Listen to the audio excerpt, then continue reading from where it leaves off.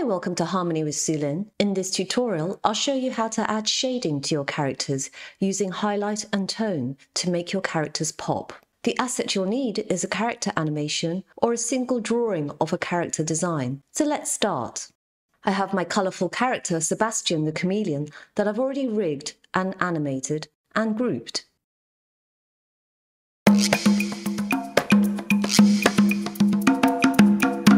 I'll connect a bitmap composite under the character group that connects to the main composite. Hit Enter to bring up the node library and type in Apply Peg Transformation. You can use the Apply Peg Transformation node to apply a transformation on a single drawing node or a group of nodes by taking the connector from the character composite and attach it to the image port of the Apply Peg Transformation node. Add a peg to the Apply Peg Transformation port, name it, and set the rotation point. Next, let's add a highlight node.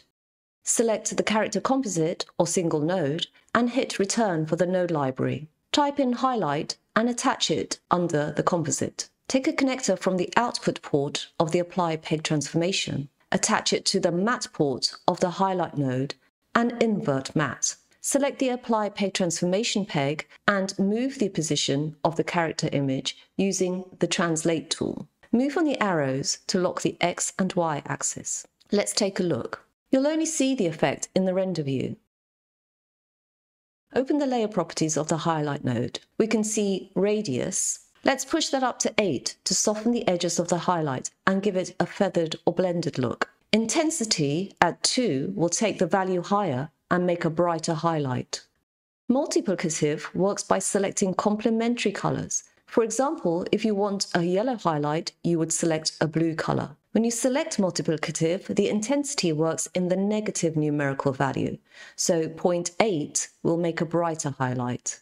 To add tone, we can repeat the same process. Connect a tone node. Let's add another Apply Peg Transformation. Add a peg, invert matte, and use the Translate tool to move the character image.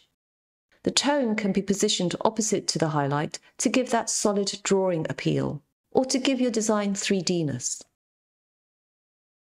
You can add the highlight and tone system to just the pieces of your character you want, but you'll need to make a character breakdown. Check out my tutorial on rigging the arm for more details on how to make a character breakdown.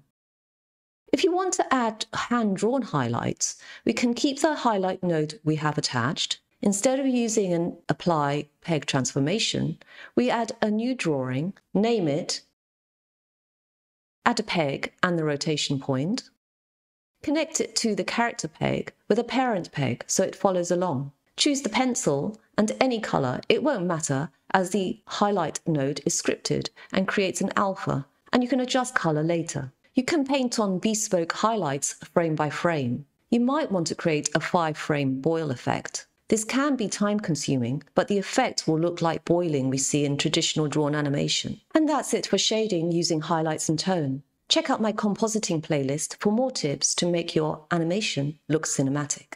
See you next time.